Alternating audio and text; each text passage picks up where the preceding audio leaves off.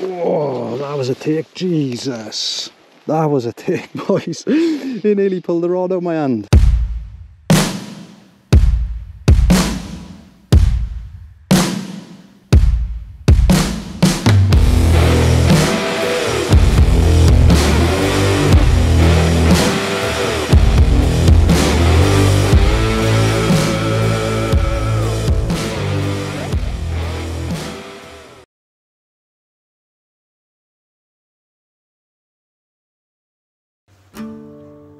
There's something about fishing high up in the mountains for truly wild trout that captivates me. The vast landscape, rolling weather cycles, the freedom and the solitude, and of course, the fin perfect wild brown trout that reside within.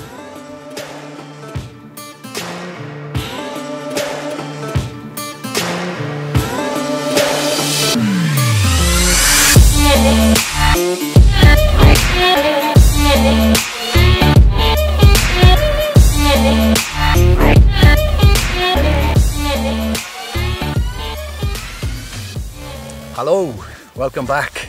It's been a while. We've been really busy with work and family and everything else that goes on in the world, like most people these days. But we are back out fishing. We're back up in the Tyvi pools in the Cambrian mountains in Wales, fishing a lake called Llyn Egnant. So Lake Egnant, or in England it'd be Tarn, or in Scotland it'd be a loch, very similar. Big mountain lakes, lots of wild trout in them, generally quite difficult to catch unless you hit it in good conditions. There's 4 other anglers fishing here today. I've managed to speak to 3 and they haven't moved a fish at all today. The conditions look pretty good, so surprising. I've got a couple of hours ahead of me, so I'm hopeful we can get into a couple of fish. If you are considering fishing any of these lakes in Wales or rivers, getting tickets now is so easy. You can go onto the fishing passport, search an area where you think you want to be fishing if you're on holidays or you're staying somewhere, find the stretch of river or lake and just purchase the ticket straight off the website. So easy, and that's what we've done today. £13 gives you fishing all day on a number of lakes and stretches of river. Just can't go wrong. Yeah, so I'll try and post a link to the fishing passport below, and if you've got any questions, there has been a few questions about where I fish, and I'll try and address them throughout this video. On that note, I really do appreciate all the comments and the notes that I get on my social media about the videos I've posted. I get lots of questions around the tactics I use and why I use them, and I'll try and go into that in a bit more detail in this video. We've only got a couple of hours ahead of us, so I need to stop rambling and get fishing, and hopefully we can try and get a fish on the bank. Okay, I'm down by the water, so just quickly run through the tactics I'm using. I've got 2 rods. I've got my 9'6", 7" weight rod with a floating line. Around about 18 foot of leader on that one, tapered down to 6 pound fluorocarbon. I've got a black and red lure on the point, and the dropper fly traditional pattern, anything like a butcher or a dabbler, etc. seems to work really well on these mountain lakes. And then my second rod is a 5-weight rod. The wind is not too bad today. I don't need to be casting great distances, so 5-weight will be fine, and that's the rod I'll try and use most of the time today. And that is again 5-weight rod, 5-weight line, about 18 foot of tapered leader. So I taper my leaders myself. This leader is going from 6 pound down to 4 pound. And then on the point fly, I've got a beaded Cape McLaren. Just when you're using bushy traditional flies, they struggle to break through the surface when there's not much wind.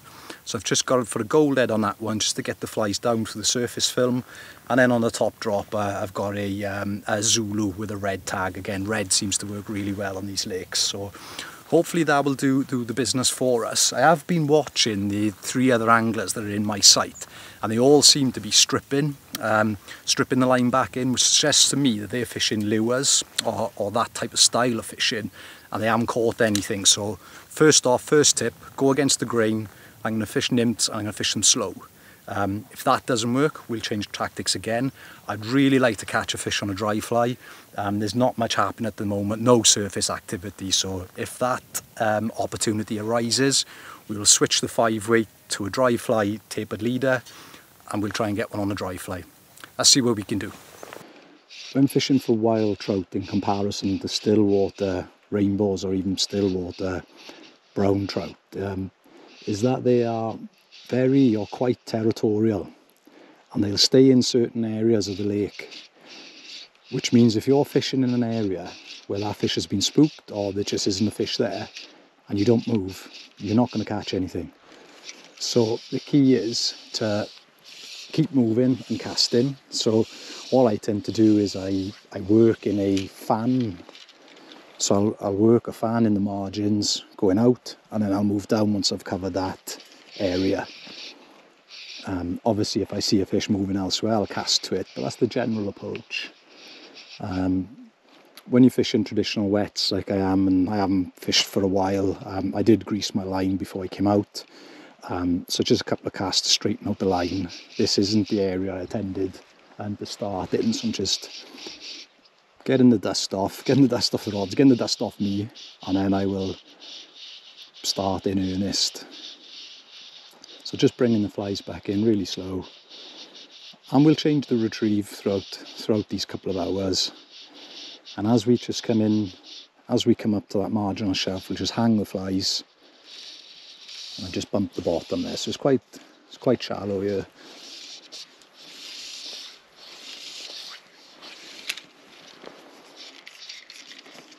One thing I'm noticing from the last time I fished here is there's quite a lot of water in here. It's quite low last time, and it's quite shallow far out. Holy! Did you pick that up on the camera? What the heck was that? I need to check. That's on the floor. Hope he doesn't fly off then, he's line out. That'll give us an idea of what, if any, hatch is potentially going to be. Don't know if you can see him there. It's one of them, I'm not sure what they're called. Do you know what they're called? I can't remember. I'm not going to stand on him. Yeah, back to what I was saying. So I might need to go up to the 7 rod just to get the distance out past this shallow shelf I'm fishing on. Because last time I was fishing, I was standing out there.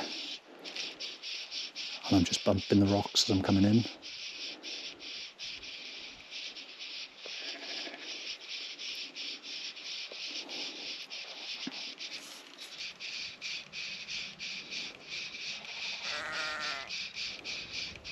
That's my wife then. Hope she's not watching that. That's me arguing with her. You bought more fishing stuff. No, I haven't.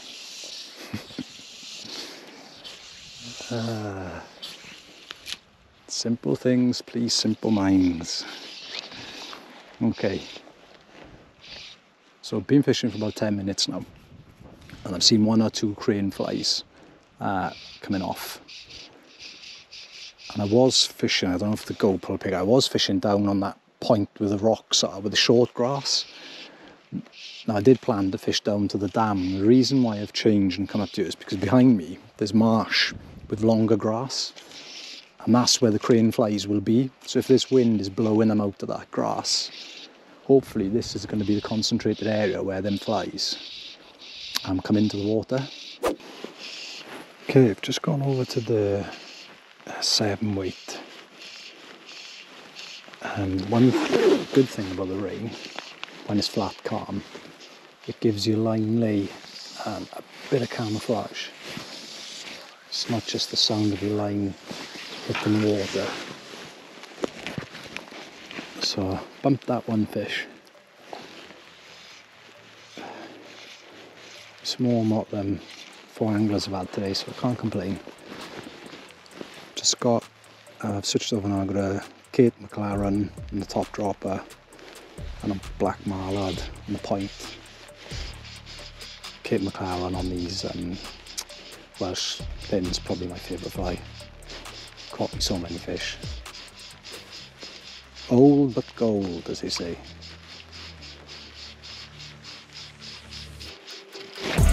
Whoa, that was a take, Jesus. That was a take, boys. It nearly pulled the rod out of my hand. Oh my gosh. Jesus. Holy.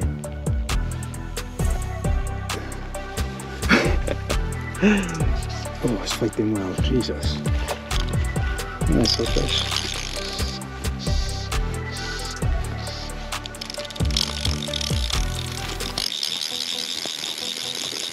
Get this line back in. No! No! It's tangled on the tip of my rod. No! Oh, nightmare. Gone for this to me now.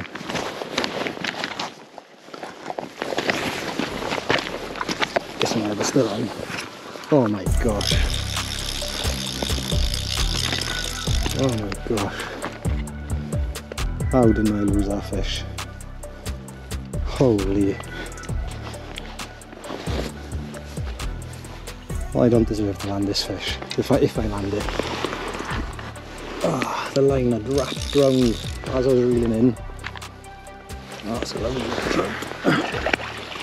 That's a cracking little brownie. Yes! Excellent.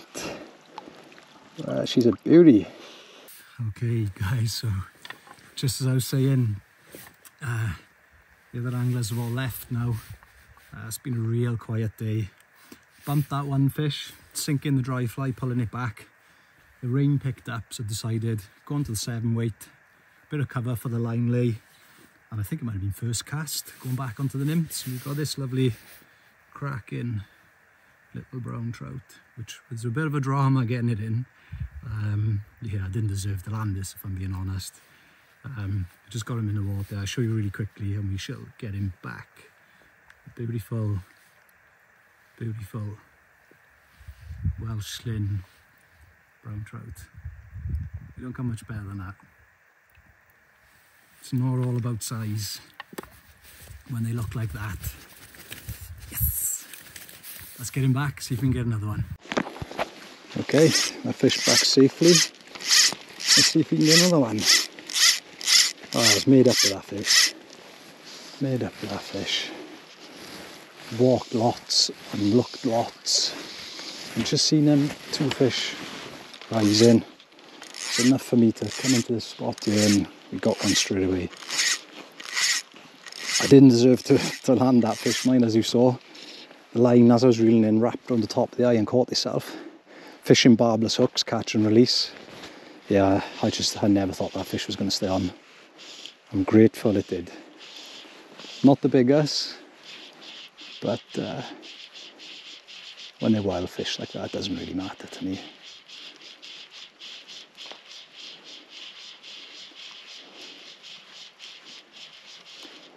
I don't think it gets much better than that, does it? Catching wild trout in scenery like this, 50 odd acres to myself, just special, special.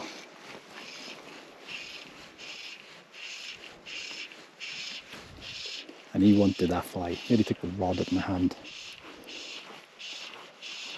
So back into it, a couple of casts, work my way around, a couple of steps to the right. Oh, I wasn't filming. No, sorry guys, I turned the GoPro off. Talking to myself. Whee! Whoa! Acrobatics. Oh, brilliant. I was just talking to myself then. What was the battery? Oh, it's the battery's gone. Oh, the batteries are going to go on this fish now. It's on the Kate McClellan as well. Nice fish. Nice fish. Okay, the battery's about to die, guys. I'll hopefully net this fish and show you what I'm doing. Actually, I'll just try and hand line him. Hopefully we can get him in and released before the battery goes in the GoPro.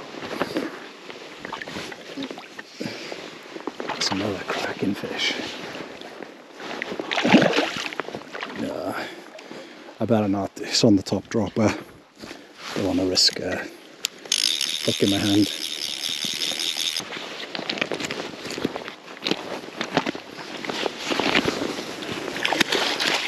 Okay guys, we got another one. GoPro battery died.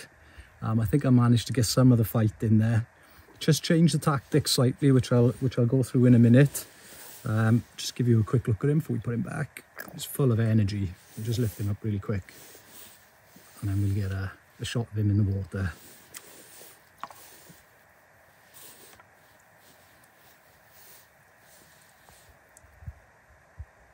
Magical.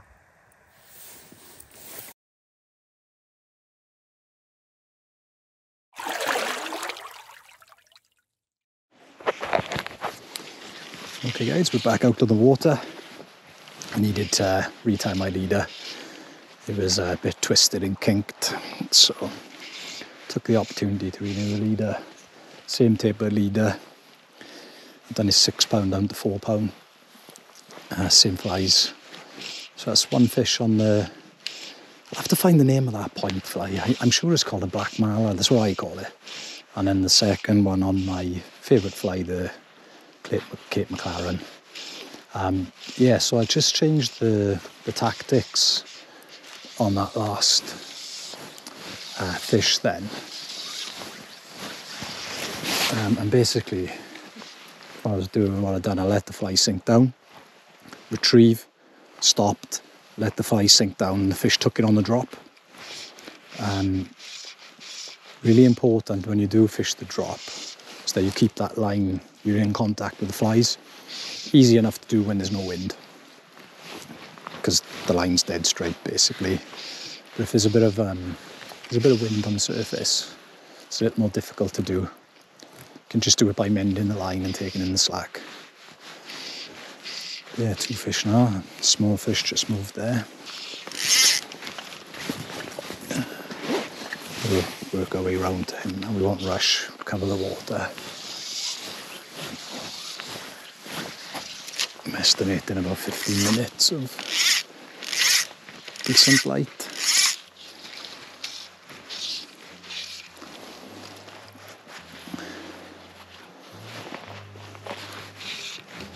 I think that's something that can be overlooked quite a lot as well in fly fishing and all sorts of fishing. Once you've got a method that's working, doesn't necessarily mean it'll keep on working. And that piece of water that I'd covered, I actually was using the method that caught the previous fish. Just that change, just letting the flies drop down, and took it on the drop.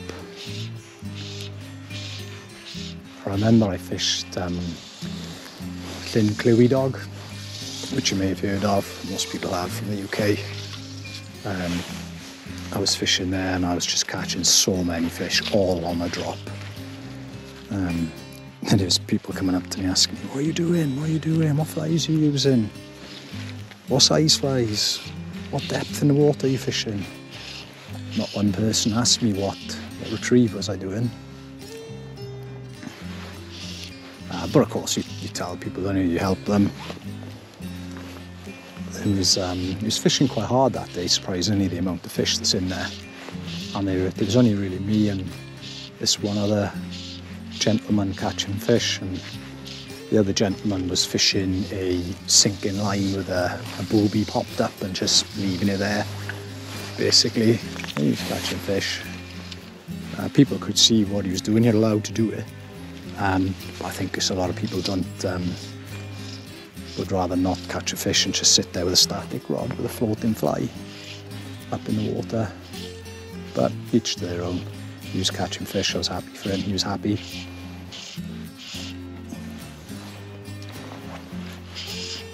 Okay, I'll shut up again, and hopefully the next time you hear my droning voice, you have another fish.